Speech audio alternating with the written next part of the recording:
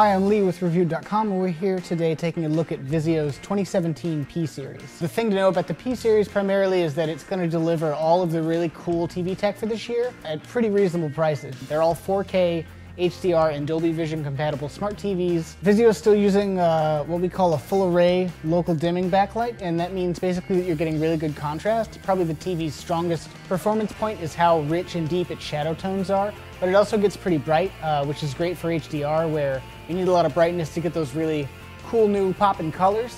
Like with a lot of TVs with full array local dimming, the viewing angle is pretty limited. It's not so bad that you wouldn't be able to watch from like a wide couch, but you probably wouldn't want to wall mount it, because once you start to get off angle, those really deep black levels fade out pretty fast and it starts to look sort of washed out. For the most part, there really aren't that many drawbacks with this TV.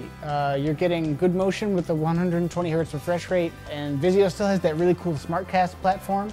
What that is it's basically built-in Chromecast. So with this TV, you're paying about $1,000 for the 55-inch. The 65-inch will run you about $1,500. And the 75-inch jumps up the price a lot, over $3,000. So something that HDR purists should be aware of is that the Vizio P-Series doesn't saturate color quite as much as some of the other models we've tested. Entry-level OLEDs or some of the entry-level Samsung QLED TVs did a little more in terms of the new HDR color space. So you get more vivid colors there, but the difference is something that you're only going to notice in a side-by-side comparison. So to check out the full review and see all of our test results, head over to Review.com.